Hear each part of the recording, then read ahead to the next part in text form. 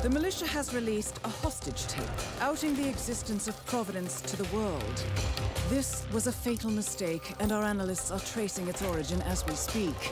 In the meantime, we have a lead on Lucas Gray's top lieutenant. Turns out the Delgado cartel's counterfeiting unit was creating fake IDs for the militia, and one operative in particular stands out, Wazir Kale, an infamous South China Sea pirate better known by his nom de guerre, the Maelstrom.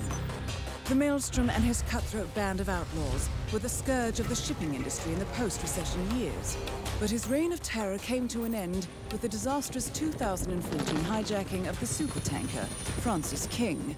Chinese elite forces stormed the ship, resulting in the deaths of a dozen sailors and most of the Maelstrom's crew.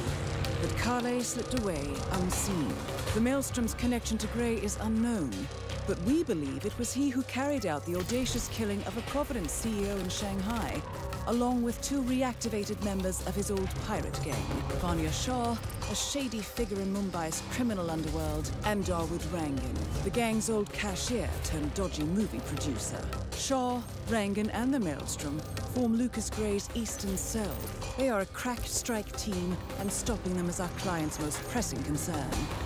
Unfortunately, the elusive Maelstrom appears to have vanished into the seedy underbelly of Mumbai, the cradle of his criminal legend, and no one knows his whereabouts or what he currently looks like. So, a bandit queen, a showbiz charlatan, and one certifiable ghost. I shall leave you to prepare.